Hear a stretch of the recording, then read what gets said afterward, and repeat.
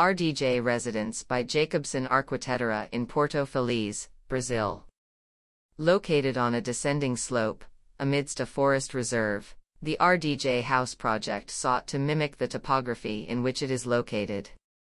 Our goal was to create a house that, at first glance, seemed one story, but that would slowly unfold through its descending route. The main house program is distributed on 2 levels.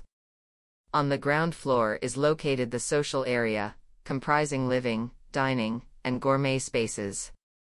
Travertine floors and natural wood lining cover the entire region, with large glass panels opening to the lawn and the surrounding nature, blurring the limits between the inside and the outside.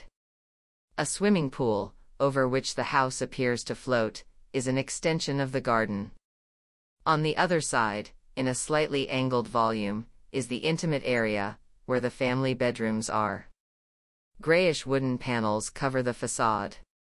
The change of orientation in this volume resulted in a large cantilever, where the couple's suite is located.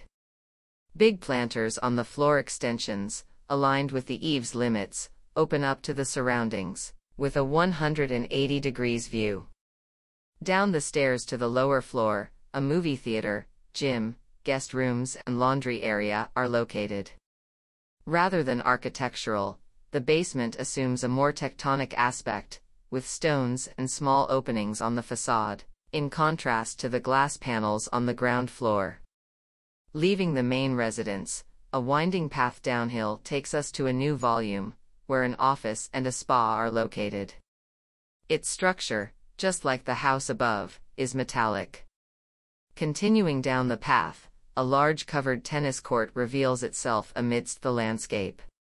From afar, its scale is already impressive. It is 4.5 meters high with large laminated wood porticos supporting its enormous roof, designed for maximum thermal comfort and protection against the elements.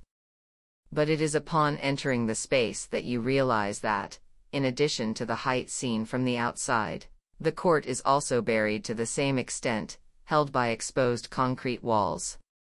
It is 9 meters high in total, creating a unique spatiality and experience.